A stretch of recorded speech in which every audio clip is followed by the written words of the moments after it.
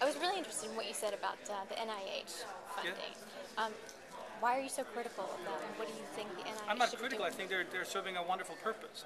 I just see a mission drift that I think is deeply concerning. I think the focus of the NIH has been basic discovery, and I think they've been very effective and good at that. And my view is that they ought to focus that amount of money that has been allocated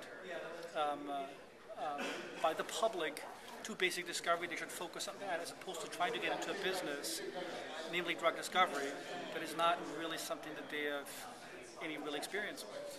I think it's a tricky business, as you heard on the panel, and for the NIH to get into that now, I think is a very bad idea, because I think it takes away the diversity of ideas and the type of research we could be doing at a slightly higher risk. It becomes more research that is measured based on metrics of how many molecules go to the clinic. And I think that on the long term is going to strangle innovation and not advance it. So they should really be funding the high risk. They should be yes, they should be funding high risk things and things that are much more exploratory. Because where I think the exciting science is going to come from is from rocks that we haven't turned over yet. And if we turn the NIH into a drug development organization, we most certainly not going to be doing that. And I think that's a deep concern to me.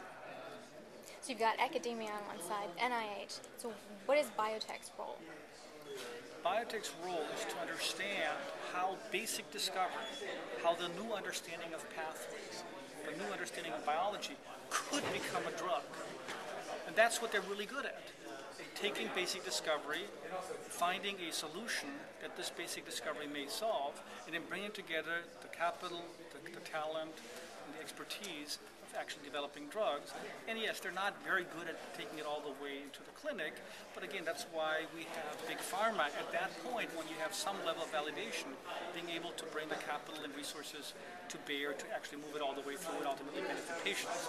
But the notion that the NIH is going to now in itself discover drugs and bring them to patients, I think is a bad mistake.